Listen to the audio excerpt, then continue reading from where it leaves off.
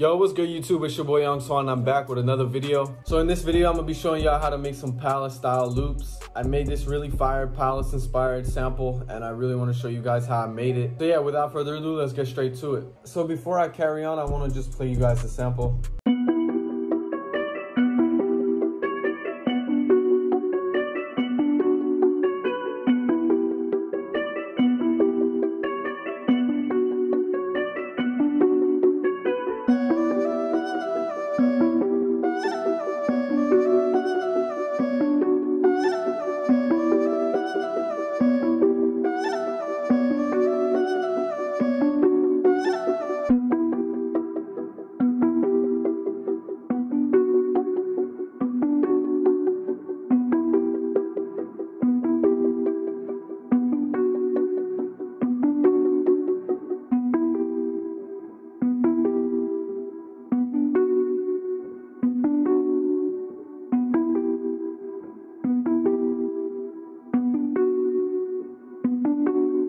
So yeah, now I'm gonna show you guys how I made it. So first I went into this Omnisphere right here and I pulled up the Pvlace Clavinet EP Spacey and I went and laid down these very, very simple repetitive chords.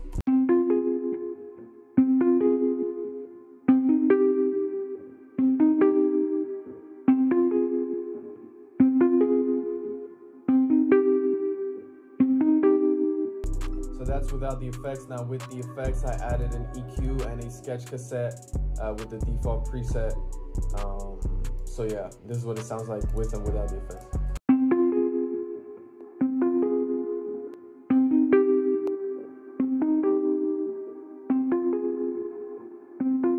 So yeah, it just kind of adds that kind of like lo-fi type of vibe. So yeah, which I really wanted. So next I opened up Omnisphere again and I picked this analog echo droplets. I kind of wanted to add something that would add a bit more rhythm to the sample. So here's what this sounds like.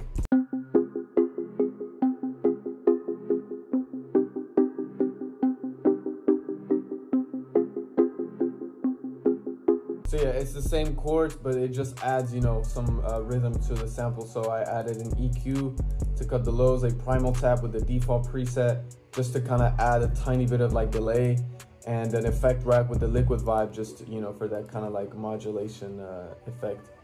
So this is what it sounds like with and without.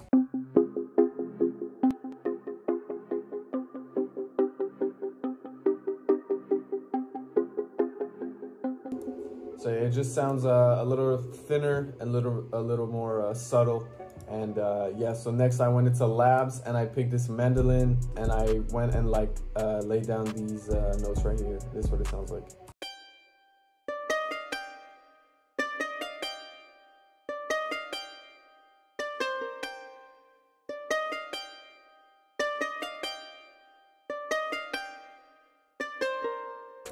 So yeah, I added a couple of effects. I added an EQ to cut the lows out and an effect rack with this Where You Experience preset.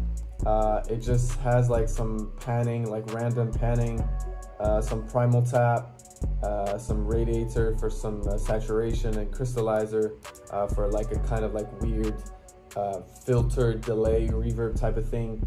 So with and without, it sounds like this.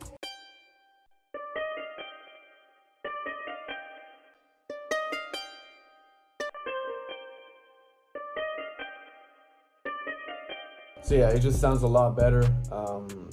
Then I went into Contact and I went into the Balkan Ethnic Orchestra and I picked this Duduk tenor and I laid down this pattern right here.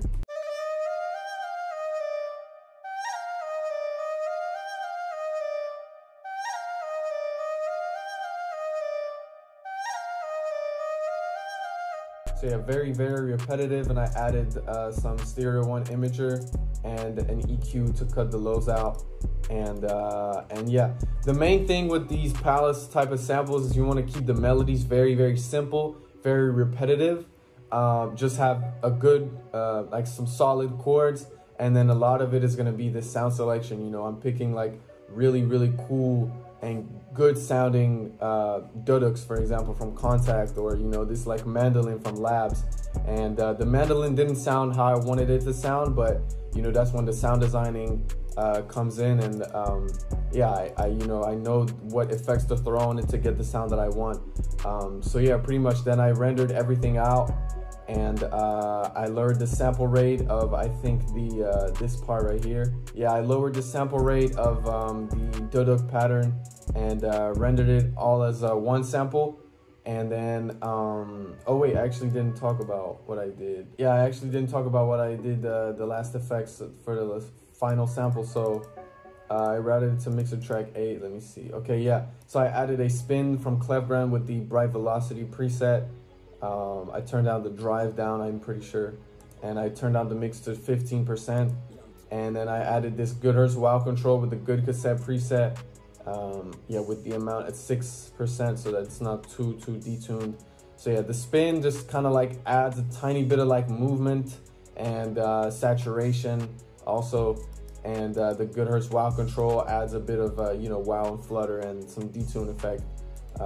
You know, just to, you know, always with the aim of like making it sound kind of vintage, kind of old, processed. And yeah, this is what the final sample sounds like.